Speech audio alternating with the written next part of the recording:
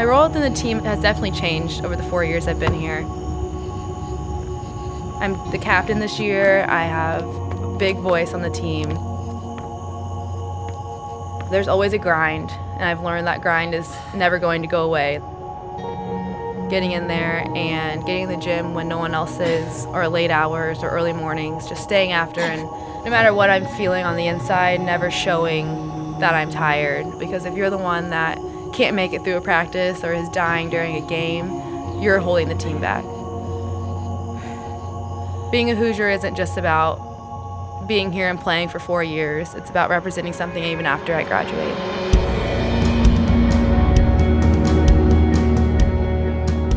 My mom has shaped my play in many ways, not just on the court. She definitely taught me a lot about having a good attitude, being a good teammate.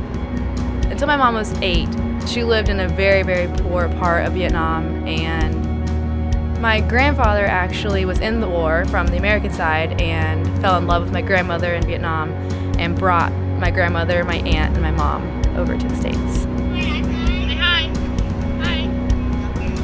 I was lucky enough to go to Vietnam this summer for a Coach for College program, a program where they sent student athletes over to inspire and encourage 8th and 9th grade students to stay in school. Growing up, my mom always spoke about Vietnam, same with my grandmother before she passed, and they just had all these crazy stories about these things I had no clue how to wrap my head around, about their way of living, the people over there. I think it was really important for me to gain that perspective because it gave me a sense of connection with my mom. Well, 4 days in a row, I think, of practice, we've had these kind of numbers. So every day you build those habits, and every day we get better as a team. Okay? Good job. Good job, guys. We get better as a team by coming in every day with the mentality that we want to get better. We have a great foundation, we have a great team, but really we want our name known in the Big Ten. I think holding each other accountable and then leaving on the court has always been a big lesson for every team I've been on. By getting new recruits and by changing the atmosphere in the gym, we can slowly but surely build us up to where we want to be. I would describe my teammates as committed.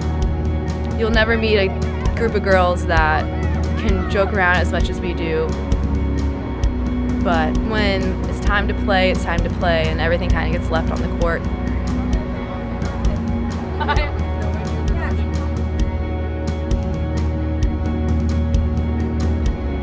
My biggest fear is that one day I look back and I regret something. I have about 4 months left in my volleyball career. I really want to leave this team in a good place after I leave. That's my biggest goal, because once I leave, I don't have any control anymore. I think just coming in and having a good attitude, being a good leader, being a good role model will definitely inspire people to not waste a single day.